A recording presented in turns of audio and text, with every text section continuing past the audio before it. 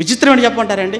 ఏమైనా పనికి మాలినవన్నీ వాట్సాప్లో షేర్ చేస్తుంటారండి, కానీ ప్రసంగాలను వాక్యాలను మాత్రం అస్సలు షేర్ చేయరు. అబద్ధాలను, అవాస్తవాలను, లేనిపోని మాయతో కూడుకున్న వార్తలను చేస్తున్నారు. కానీ ఏ రోజైనా మీటింగ్కి సంబంధించిన సమాచారాన్ని కానీ, ఏమంటే ఒక ప్రసంగానికి సంబంధించిన లింక్ను కానీ ఏ రోజైనా ఎప్పుడైనా షేర్ చేశారా? అందుకని ఎంత మంచి ప్రసంగం చేసినా, ఎన్ని మంచి మాటలు మాట్లాడినా మన దానికి ఏమంటే వ్యూవర్స్ ఉండరండి. అసలు మీరు బాగా అబ్జర్వ్ చేయండి ఈసారి. ఎందుకు? మన వాళ్ళు ఈ పనిలో లేరు. మన వాళ్ళు ఏమంటే 10 రూపాయలకు మోడీగా రీఛార్జ్ చేపిస్తా అన్నారు. ఇక చూడండి, దీని మీద మీరు క్లిక్ చేయండి. ఆ 1 రూపాయికి హోండా బైక్ ఇస్తారు. మీరు కాకపోతే మీరు అబద్ధం అయితే ఇక 10 మందికి మీరు షేర్ చేయండి, వెంటనే మీకు వచ్చేస్తాయి. ఇవన్నీ షేర్ చేస్తారు. అవన్నీ ఫేక్ న్యూస్లు అండి. అవన్నీ నిజంగా ఒక్కసారి మీరు ఆలోచించండి. ఏ రోజైనా కానీ జయశైల గారితో, లేదా జాన్సన్ విక్టర్ గారితో, ప్రసన్న బాబు గారితో, మాదో ఎవరితో ఏ రోజైనా ప్రసంగాన్ని మీరు ఎప్పుడైనా ఎవరికైనా షేర్ చేశారండి? అసలు చేయరండి.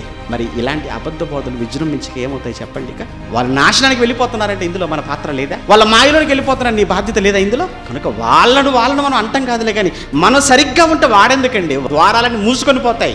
సత్యం వెళ్ళిపోవాలి. దేవుడు ఏం కోరుకుంటూ తెలుసా అండి?